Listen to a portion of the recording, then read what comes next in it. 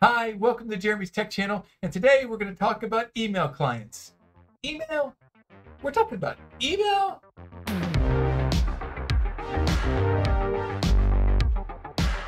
My name's Jeremy. This channel's about tech. Go figure. And today we're going to be talking about email clients on Linux. I know this topic could potentially be fairly boring. There is actually some things that I had to work through to get things to work the way I wanted to, and I wanted to share that with you today because there's a couple of approaches that you can take doing email. And unfortunately, in the world today, we still need to use email. The first and obvious answer is to use a couple of tabs in your favorite web browser and have whatever client you have set up. Maybe you use Outlook, the web client, and you just set up that tab and have that set up and you're good to go. And that's a perfectly fine solution. But I prefer to use an email client. I like to be able to have my two accounts that I need set up, ready to go, easily accessible for the calendar, tasks, and email. And I thought this would just be an easy slam dunk. I'm like, I'll just grab Thunderbird and move on. I went through the bunny trail trying to figure out how to do this simply and easily. So in this conversation, I'm going to be looking at this as a Linux user like I am, just wanting to use an email client simply. What that means to me is I'm not going to be fiddling around with a bunch of settings and going into config files and editing things or finding this plugin to make it work the way I want to. Although those are very viable options for me today, I just want to simply have my email set up, make sure it's fast, make sure it's easily readable, make sure I can find the information I need. I want to be able to do that and have it set up simply. So that's the way I'm going to treat this today. Could I get some of these other email clients to work just out of the box? And that's what we're going to discuss today. Most of the problems that I experience probably with some digging, whether it be a plugin or editing a config file, I could have made things work for me as well. But in this exercise, I'm like, well, is there something that I can just get set up and just get it running, not worrying about it, and share my experience with you guys? I have two email accounts that I need to be able to use. One is Gmail, one is a private email that I have set up. And so I want to be able to use both of those easily.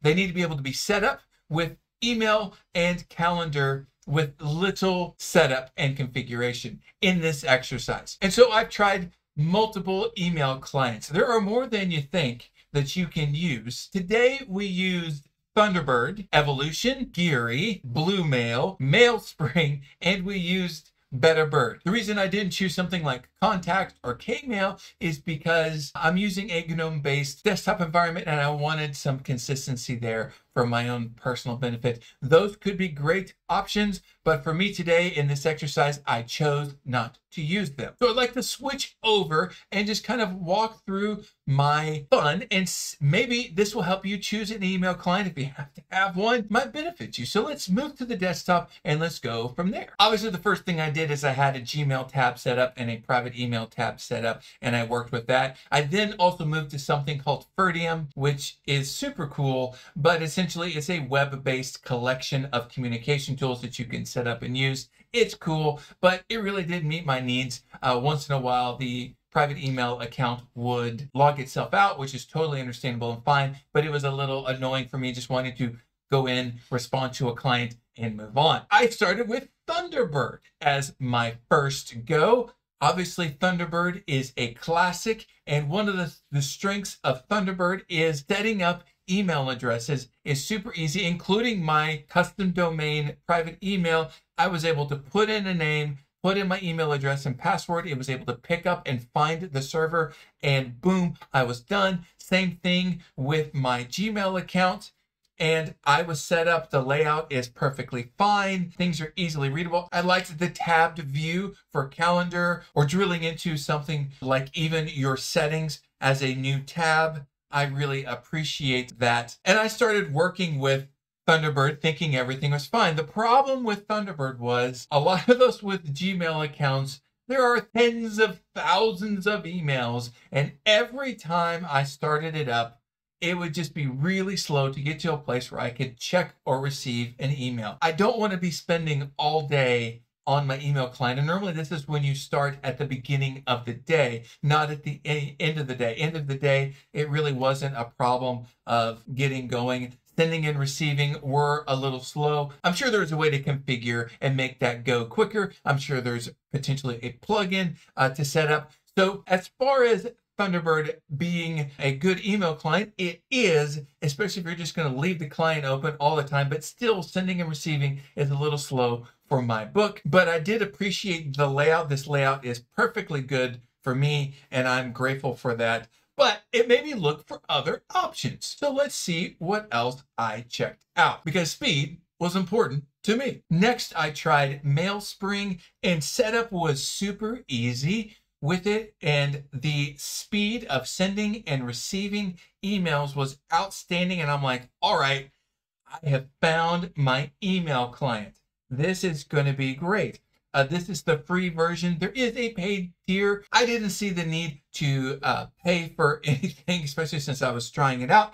And I was like, hey, this is great. This was a flat pack version of MailSpring.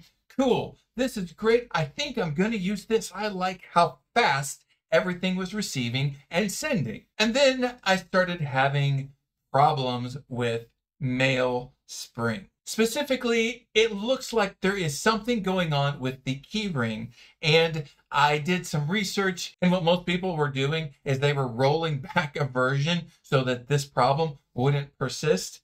But essentially, in order for me to use this, every time I logged in, I was going to have to re-authenticate with Gmail and my private email account, and I didn't want to have to do that. So I was like, this is not going to work for me. So as you can see here, they're wanting you to reconnect. You go through the authentication process again for both accounts, and then everything works fine until it doesn't when you need to open up for the next day. That is a no-go for me, and that is sad because a lot of the layout and speed of things were just so attractive to me for this email client. They might come out with a new version and address this issue. I'm not the only person dealing with this issue, so I'm hoping that they will get this addressed, and I may end up going with this later. But let's check out some other options. The next email client I tried was Bluemail. I was able to set up my private email quite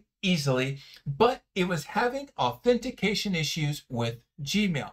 It would just hang, and then I would read where you'd try to set it up manually, and you'd have to go through and set up some things in Gmail, which I could do if I absolutely just loved this Bluemail email client. Then maybe I would go through and do it. And there is a lot that I like about this email client. Even something as simple as a layout change, just a simple layout change. You have some themes here for the free version. This is also one that they will ask for a premium or Bluemail Plus. It looks perfectly fine to me. I was fine with this look. Things were integrated quickly. The speed seems to be there. They also have an AI piece if you care about that, but you can run it with that or walk through their instructions here, or you can have their language model proofread your email that you've written and see if there's anything that you need to address. Most of the time you just need the spell check that's already involved,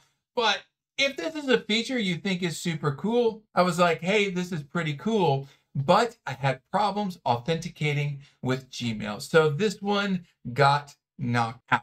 And that's sad because this was another one that was quite fast. The next one I set up was Geary. And Geary is one of those that can be easily used on multiple systems. One of the things that I think you can notice is they try to keep everything as simple as possible. You've got your Windows situation. It just gives you an overview of the email. But if you go ahead and maximize it, then you can see the email here, which is pretty cool. It was simple and layout is okay, but it is just email.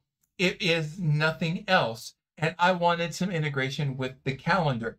So although this seemed to work pretty well for me, setting up both my Gmail account and my private email, this could work if all you need is email. I would consider using Geary. The next one that I used was Evolution, which is more of a full-featured email client with contacts, calendar, tasks, memos, and the setup was super easy. The layout is perfectly fine for me. I like the layout just fine. They have these buttons up here at the top versus the way that Thunderbird sets up some of those same things over here next to the manual email. But then they also have some of those same buttons right here. So the reply button is here and here. Group reply is here and here. If that bugs you, I get it, but I understand why they did it that way. They're trying to give you what you need. I also like this little tabbed view here for your calendar and your tasks. It works perfectly fine and set up, and I was able to get things going and liked it. This was a flat pack, definitely something you could easily use anywhere because of that flat pack nature. I have noticed this on a lot of GNOME distributions, so this may be a good option for you. Sending and receiving emails is quicker than Thunderbird, and the functionality is there. This was definitely one I was seriously considering. So the last one I tried was Betterbird. Betterbird is a soft fork of Thunderbird. I was like, well, what's the difference? Why would I even want to experience Betterbird versus Thunderbird or Evolution? Because I think Evolution might be able to work for me just fine. Looked at the differences as far as features that are exclusive to Betterbird versus Thunderbird, and there are a lot of things here that they've addressed that are still being addressed in Thunderbird. See, Thunderbird, as far as its layout and its interface, I was very happy with. It was just the speed. What I think is very interesting is they've just gone ahead and it's like, we want to make these improvements so that we can use it. And what my experience is, I get a faster Thunderbird. I was able to change the fonts to make the fonts more easily readable, which I was appreciative of. I still have the tabbed setup for my calendar or anything specific, so I'm just moving between tabs, and I really like that. And I don't feel like I'm losing speed as far as sending the email or receiving the email. Evolution was definitely faster than Thunderbird when I was sending an email, but it was definitely slower than Bluebird or Mailspring. The speed of sending and receiving are about the same with Evolution or Thunderbird. It really is just how natural I feel around it, and the interface with the tabs up here just makes me happy. Right now, I am choosing Betterbird. I did not realize I was going to be going down a rabbit hole when I started looking for an email client, but I bet you've experienced some similar things. I want speed. I want simplicity. I don't want to be fiddling around with email. I want to read what I need to read and respond to the way I need to respond and move on with my day. Get some information for tasks and calendar is a nice addition. I would like that. And I found it in a couple of options. And honestly, two options I wish were able to handle things properly. Specifically, Mailspring and Bluemail, I think, are excellent options. And if you're not dealing with Gmail on Bluebird, I think there is a way to set it up manually. You might be able to get that authentication to work well. And with Mailspring, I'm hoping for an update to make that setup easier, because it was the fastest of the bunch. And just sending an email and receiving an email, I really did like that part. I also did not expect to like Evolution. I just expected it to be just kind of a basic set, but it is way more full featured than I expected. And Betterbird actually is a better version of Thunderbird. You can see the features that were added, but for me, it really was about speed and integration and setup. And that was super easy, and I appreciated it. So I'm going to continue to use Betterbird right now. I could easily see myself using Evolution. I would love to not have to switch around email clients, but I'm still curious because of the speed of Mailspring. Man, that was cool. But it's also not an open source project. So if you would like to support only open source, Thunderbird, Betterbird, Evolution, Geary. By the way, Geary, if you just want a simple email client, that was pretty slick and easy. If you just want to be able to go through and do that, I think that's good. Did I find in my quest the greatest email client in the world? No, I did not, but I found some great ones and ones that will work well. Which ones do you use? Did you experience similar situations that I did with setting up Mailspring and Bluebird? Is there another one like Kmail or Contact that you prefer that I should check out? Let me know, and let's see if we can just get this email thing kind of just compact and easy to see and read so that we can move on with our day. Thank you for joining me today. If you liked this video, go ahead and like and subscribe. Thank you. Let's continue to do this Linux thing, and I'll see you next time.